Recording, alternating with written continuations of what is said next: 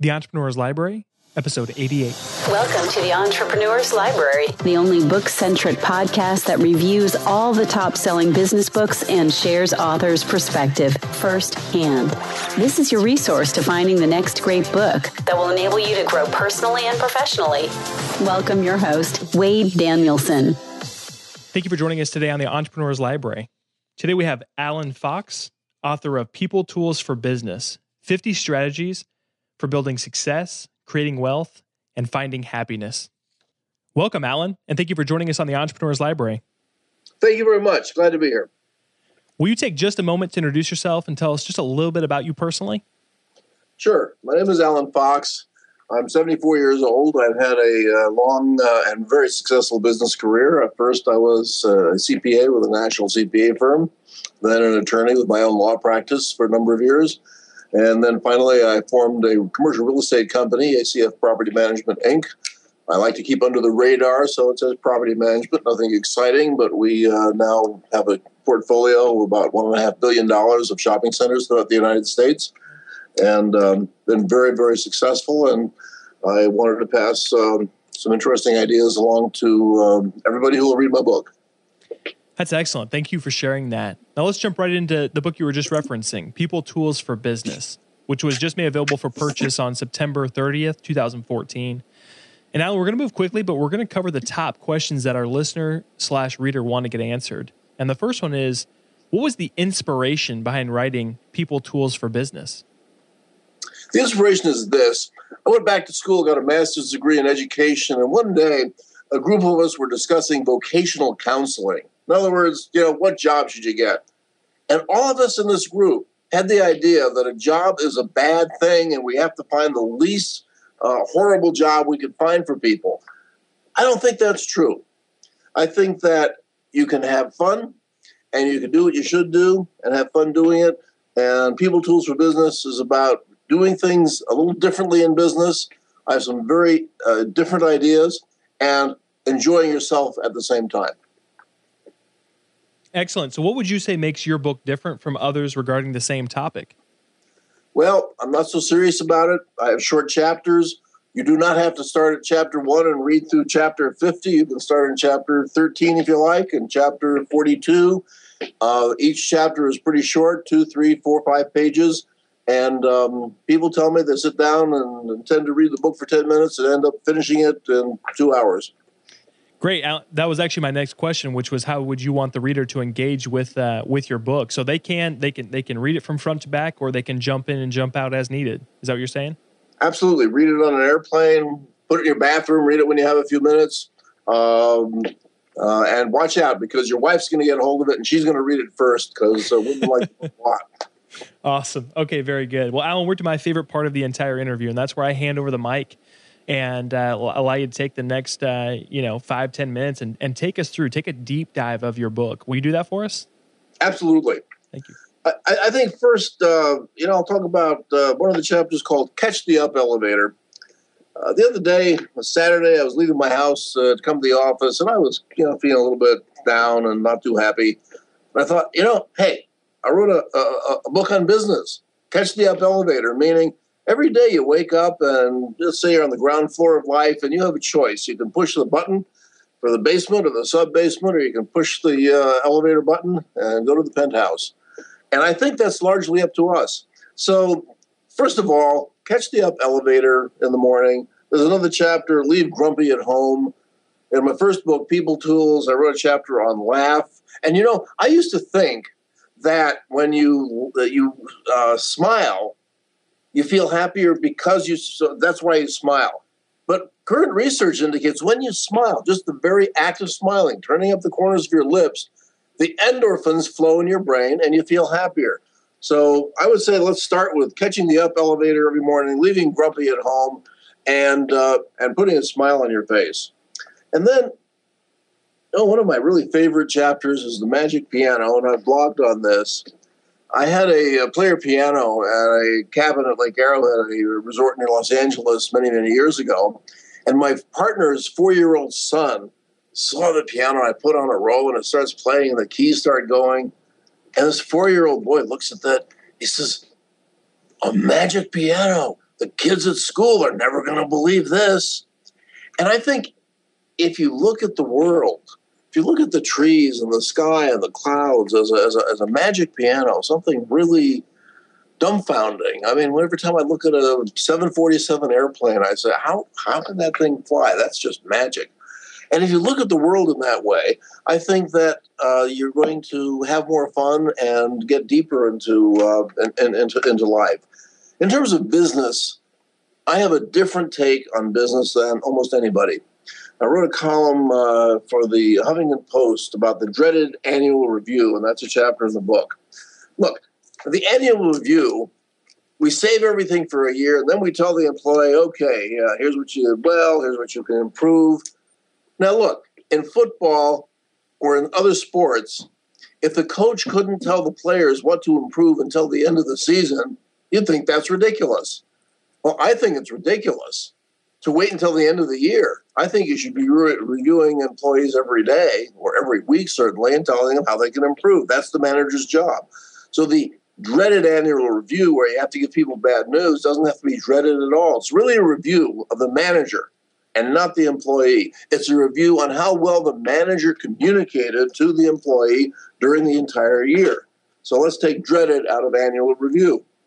I have a chapter, ready, aim, meaning fire. And, I have found when I was a young attorney, I had a secretary, and she was marginal for me. And after about 6 months, I fired her. And a year later, in the lunchroom of the same office building, she approached me and said, remember me? I said, sure. And she said, well, now I am working for the attorney in the penthouse. And I thought, well, good for you. And she said, and he thinks I'm the best secretary he ever had. And I believe her. She found a better niche for herself. And I know that being fired, that's one job that most managers absolutely hate. They hate firing people. And getting fired is tough. I mean, you lose an income, you face insecurity, you face the unknown, which is, I think, what all of us are most afraid of. And and that's tough. However, if you look at it as an opportunity to get a position which is more suited to you, your talents, your taste, etc., I think you'll do better. And a number of people that, frankly, I have fired are now doing much better. And some other ideas I have, which are a little bit different, be a contrarian. My daughter, Jill, wrote the foreword for People Tools for Business. And she reminded me in 2008, I was concerned about $500 trillion of derivatives floating around the world. And I told her, I think the stock market's going to crash. And she called her bank and said, I want to liquidate. Bank said, no. Everything is wonderful. They set out 2 analysts to persuade her to keep her stock investments. And she didn't. And she sold. And that was the middle of 2008. And 2 or 3 months later, the market crashed. So, be a contrarian. Don't just take everyone's word for something. If everything is done well for the past 3 or 4 years, we all assume that it will continue doing well. I say don't do that. And if it's done badly for 3 or 4 years, don't assume it's always going to be bad.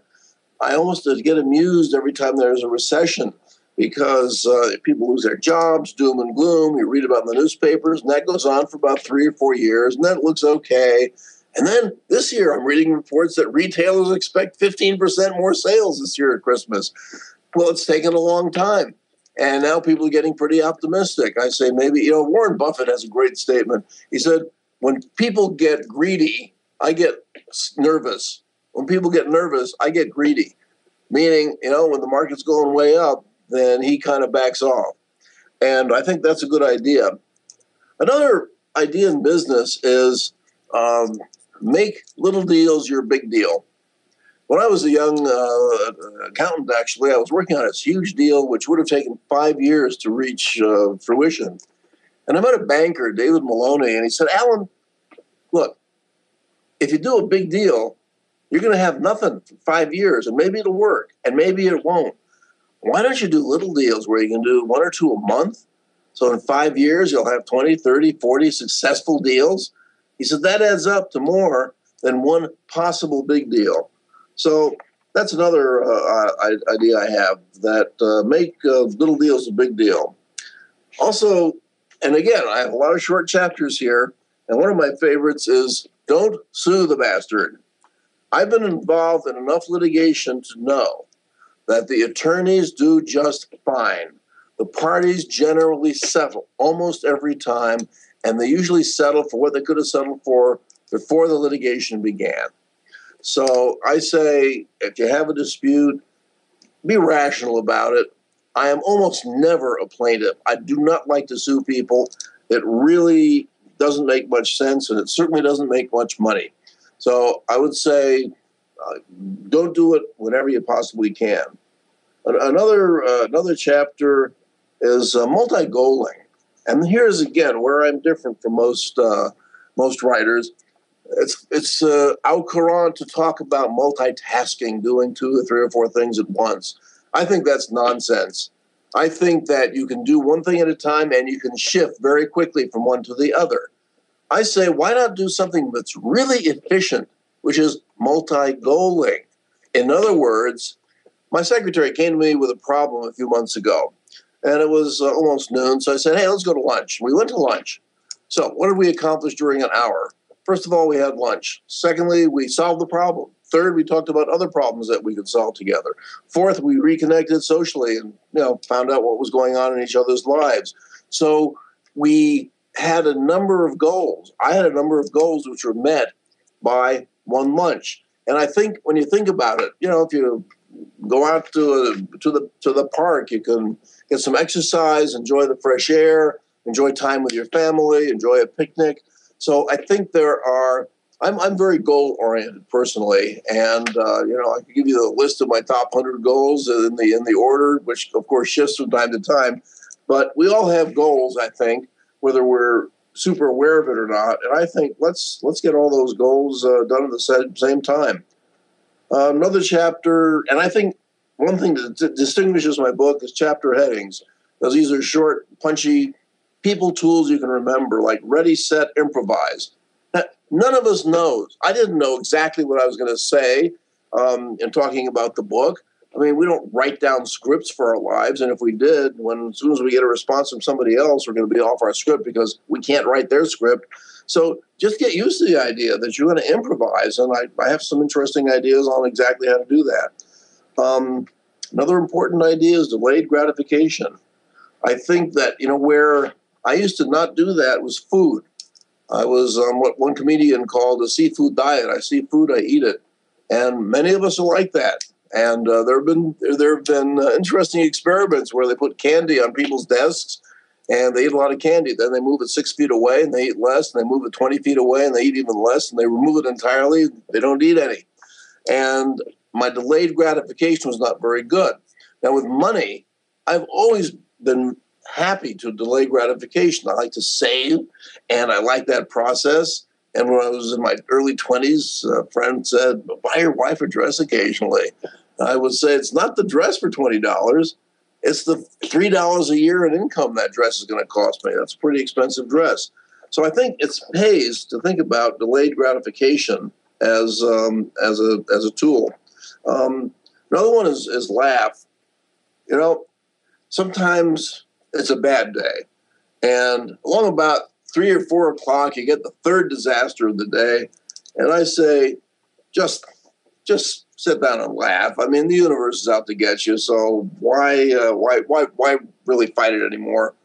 I have a quote from Star Trek, from the Ferengi Rule of Acquisition number 185. If you want to ruin yourself, there are 3 known ways. Gambling is the fastest. Women are the sweetest. And banks are the most reliable. And, get some jokes, talk to people. Another tool which everyone will recognize instantly. There was a Harvard business professor who gave one-day seminars on Saturdays. And in the seminar, he handed out the 10 rules of business. Rule number 1, don't run out of cash. Rule number 10, don't run out of cash. And he said, the other 8 rules are not nearly so important. So I think, a little advanced planning, a little delayed gratification, don't run out of cash. And, Samuel Johnson said something which I take to heart. He said, the applause of a single human being is of great consequence. And one of my chapters, chapter number 4 in People Tools for Business, is applause. Let people know that you're on their side, that you back them up and give them applause. And kind of the opposite and maybe counterintuitive is I have a chapter, advertise your mistakes. When I was a young attorney, I had to be perfect. I couldn't be seen. I didn't let people see me as making any mistakes ever. It was always somebody else's mistake, or it wasn't a mistake, or whatever. And then I went back to school and education, and I learned that people didn't like that. And so I tried an experiment. When I made a mistake, I just advertised it. I said to people, oh, my goodness, you guys in my office make the smaller mistakes, and I make the big mistakes, and here's a beaut. And you know something? First of all, people like me better because I admit that I'm human. Secondly, they're more likely to own their own mistakes so that we can correct things. If people never think they make a mistake, the problem is you can never do it better. So I say, not just admit your mistakes, but advertise your mistakes. And appreciated audience of one. I was doing a book reading, and it was a rainy day. There was a walking mall, and aside from some friends of mine, only one member of the public showed up. And, I pulled up a chair, I talked to her, and it doesn't matter if you have 10 people or 1,000 people or one person.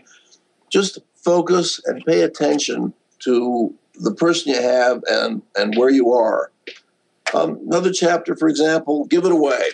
And by give it away, no, I'm not talking about giving away all your possessions. I'm talking about giving away some of your work. In other words, delegate.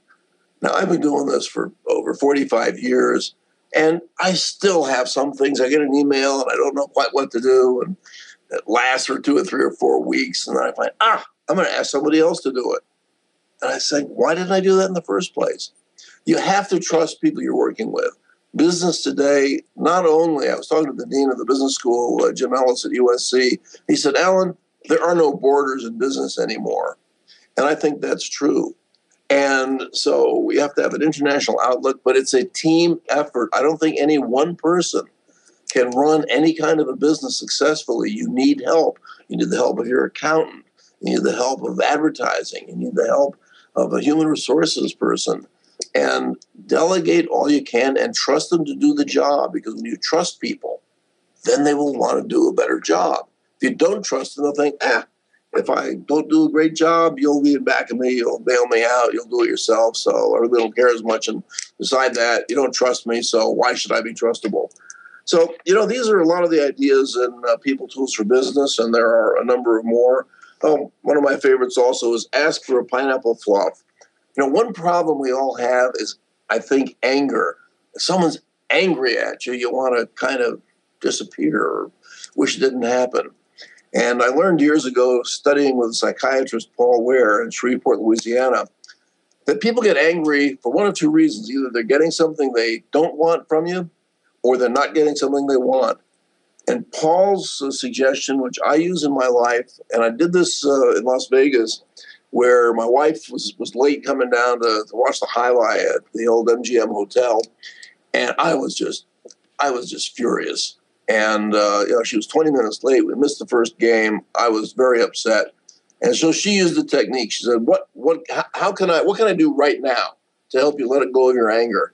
And I said, "Buy me a pineapple fluff." That was a drink they had available there, non-alcoholic.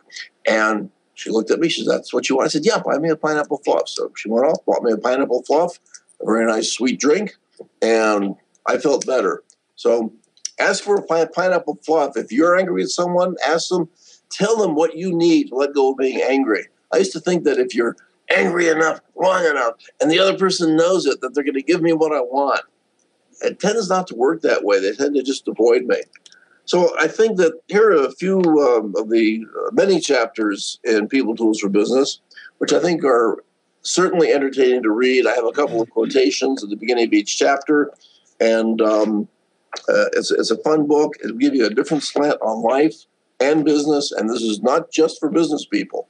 This is for everybody. I say that you are the sole practitioner of your life, and as such, your life is like a business, and I'm trying to help people to run it better. So, Alan, you did an awesome job of summarizing the book, and there's tons of wisdom in everything that you just laid out. And I think this next question might be a little bit difficult, but it's really breaking it down even a step further. And that's that if the reader will only take away one concept, principle, or action item out of everything that you just discussed with us, everything from your book, what would you want that to be? Well, when I was a kid, I thought I'm going to have a very, very short, successful business career. I'm going to find one idea, one product. I'm going to place an ad in a magazine, and I'm going to get $1 million of orders. It's going to cost me $200,000. I'm going to make $800,000 and retire. You know something? Life doesn't work that way. So I think the one chapter that is really the most important, I call Stick It Out. I was at the first 100th birthday I ever went to, and someone asked the birthday boy what his advice was. And, he stared into space. I thought maybe he hadn't heard the question. We waited, and finally he said, stick it out. And, in harsh economic times, stick it out.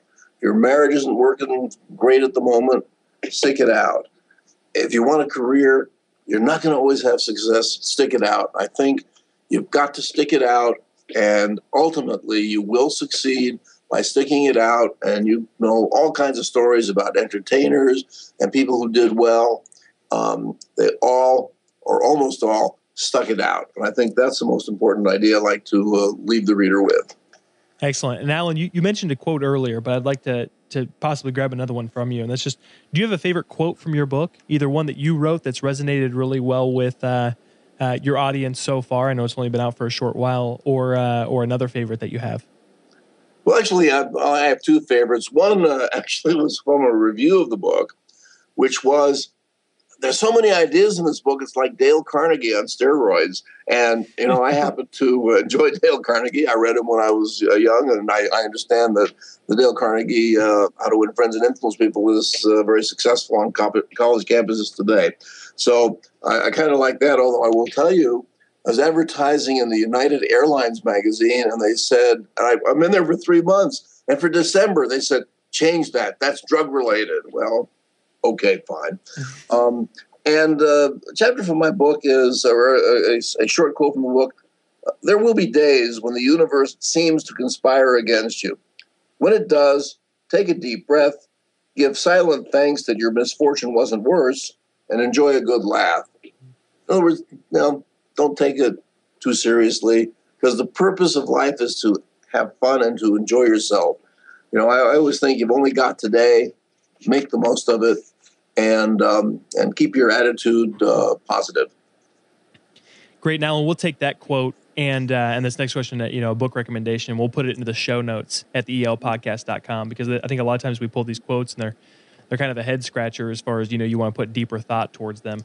And so we'll put those in the show notes so people can reflect on those later. And that does bring us to our last question, which is, your book is going to create paradigm shifts for different individuals and impact their life. What's a book that you've read that had a huge impact on your life? Well, I'm going to tell you, it's a little off the subject, way off the subject of business. I was at a book reading a few weeks ago, and I saw a used copy of this book, which I bought, and I also have it on my iPad. And that is a book called The Book by Alan Watts. And Alan Watts wrote a number of years ago, I think he probably died 40 or 50 years ago. His book is as timely now as it ever was. I'm rereading it myself. But The Book by Alan Watts, he talks about Buddhist ideas and other principles. I read that book when I was probably 18 or 19, and it's stuck with me ever since. Thank you for referencing that. That's actually the first time we've had that one referenced, so I appreciate that. And Alan, before we depart, can you recommend the best way for our listeners to get more information on you and your book, People Tools for Business? Yes, absolutely. Well, of course, the book People Tools for Business is available in bookstores, Barnes & Noble, independent bookstores, and, of course, on online and Amazon, Barnes & Noble, Books A Million. And also, I do have a weekly blog. It's free. I think it's very interesting. I have a number of followers who just look for it every week. It comes out on Tuesday morning. So if you go to peopletoolsbook.com, that's peopletoolsbook.com, You can sign up for my weekly blog. You can unsign up whenever you want to. But I think it's pretty interesting. It's about 600 words. You can read it in 3 or 4 minutes. And it's very interesting. Also, to get in touch with me, email Alan, ALAN, at peopletoolsbook.com is where you can get in touch with me. And I try to answer all emails within a day or two if I possibly can. Because, experience is the best teacher. But I say preferably someone else's experience. All right. So if my experience can benefit you, I think it will in the book, and also my original book, People Tools, which came out at the beginning of this year, I would like to do that. And was it your first one that is a New York Times bestseller? Yes, that's correct. People Tools was a New York Times bestseller, number 7. And actually, People Tools for Business was number 4 on the Los Angeles Times list a week or 2 ago. Wow, that's incredible. Well, Alan, thank you so much for coming on and sharing your book with us. Well, thank you. It's been a pleasure, and I really appreciate your interest and especially the opportunity to talk in some depth about the book, which is unusual for, as you know, for interviews. So that's been a treat for me. Thanks again for listening in today. If you'd like to get more information on Alan Fox or his book, People Tools for Business, check out the show notes at the elpodcast.com. Looking for your next book idea? Head over to the elpodcast.com, where Wade shares his amazing resource, the top 10 business books recommended by over 500 entrepreneurs, with you for free. That's the elpodcast.com. Till the next time, keep it on the EL.